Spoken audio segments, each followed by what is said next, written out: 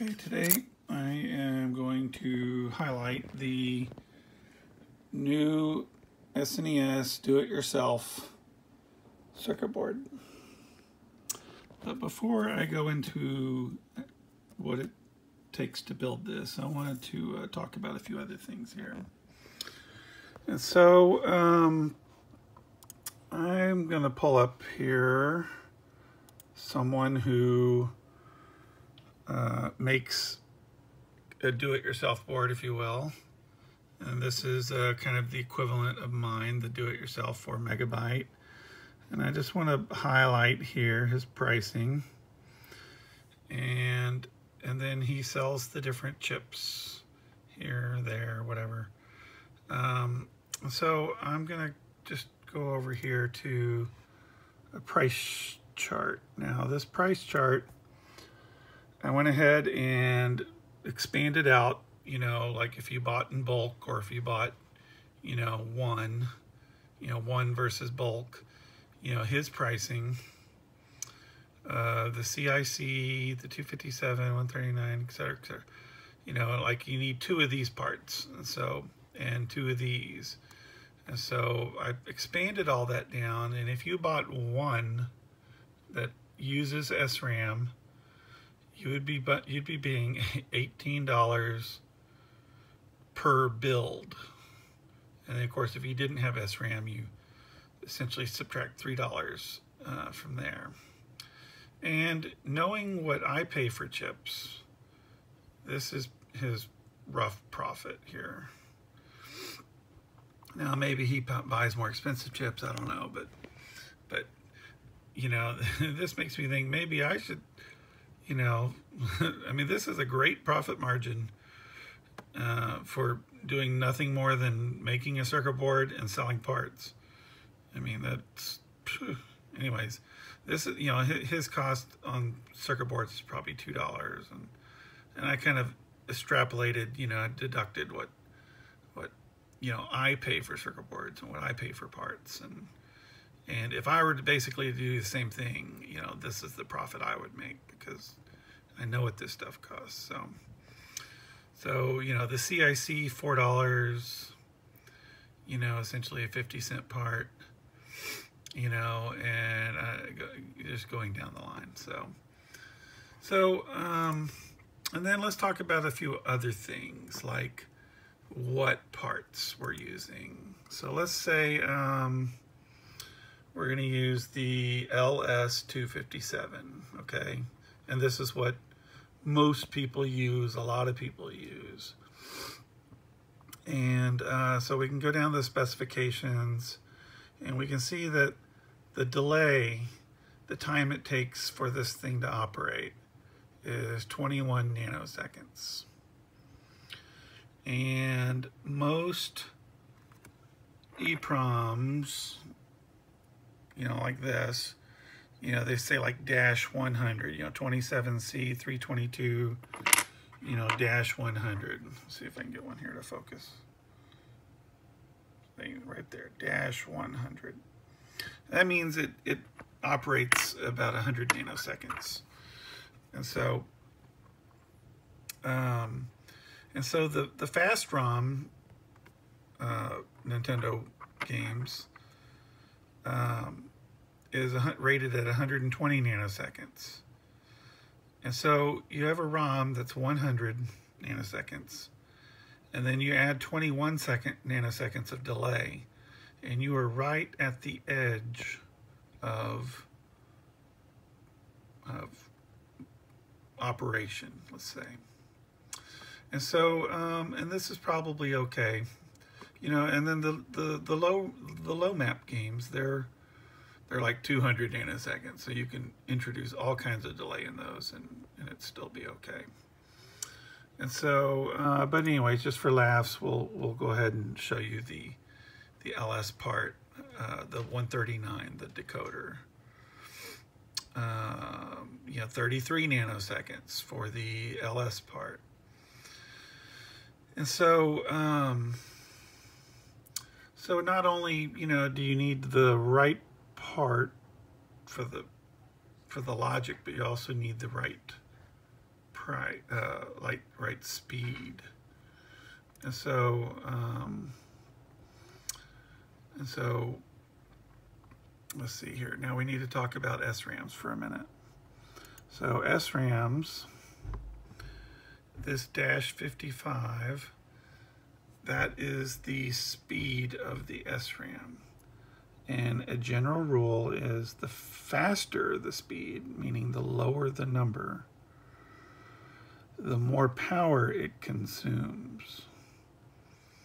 And so when you're buying SRAMs, you don't only look at this number. I mean, that's really not a number you look at. You know, what you want to see is how much power it draws when it's in standby. Here is 1 microamp of power that it draws in standby. And so where other SRAMs, and again, if you find one that's faster, it's going to consume more power. Anyway, I'm just showing the best example. There are plenty of examples that are terrible. You know, that'll drain your battery in a month or a week, versus this one, you know, with the right, you know, save circuitry, this one will, sip power for 20 years. And so anyway, like I said, I'm just going to show you the best examples. There are plenty of worse examples, but now you know what number to look at when you're choosing what SRAM to purchase or to find. So oddly enough, I looked on eBay and there weren't a whole lot many of Alliance SRAMs. So, like for example, let's see here. Here's an SRAM by Samsung. It's well, it says it's SO, but it looks like it's maybe a dip. But a lot of times too, if there's an L in the description, that means low power, like a double L. So here, this is 15 nanoseconds. I can guarantee you this is not low power, you know, to retain, you know, memory for, you know, years and years. Guarantee. So it's just too fast. It consumes too much power. And so, you know, and then let's see here. So that's just kind of a general overview of, you know, and if you look at the pricing too, let's just go ahead and look at this. Is from Mauser, you know, and the pricing for these things is not cheap. You know, this is the most expensive part, you know, that you will purchase. But if you buy 100 of them, you know, you're getting them for $2. You know, and if you really look online, like findchips.com, you know, I've found them as low as $1.50. And so, so, you know, you can look around. So, anyways, just to kind of cap this off about the decoder chip, the LS139, and the 257s, the LS257s. The chips we use, the chips we provide with the do-it-yourself kit, are much faster than this. Ours are rated in the 6 or 7 nanoseconds. And let's just say I pay a lot less for them than what's listed here. And, you know, here, you know, the LS costs, you know, quite a bit. And I can see why someone would sell it for 85 cents or $1 each. I mean, I get it, you know, but, you know, that's not smart, you know, decisions.